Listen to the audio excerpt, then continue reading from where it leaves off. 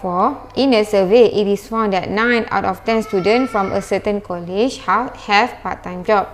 If 4 students are randomly selected from the college, is the probability distribution for students doing part-time job is binomial distributed? Explain. So here you see here, it's talking about part-time job. So you can see here, it has two outcomes. It's either you have part-time or don't have part-time. And second, you can see that it is discrete random variable. Discrete random variable.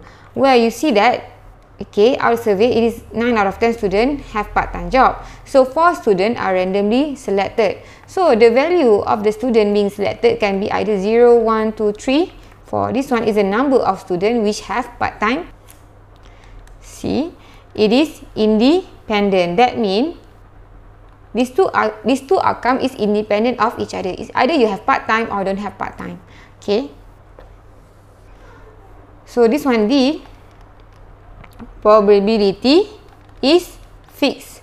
So here 9 out of 10 students have part-time job. So probability of having part-time will always be 9 over 10.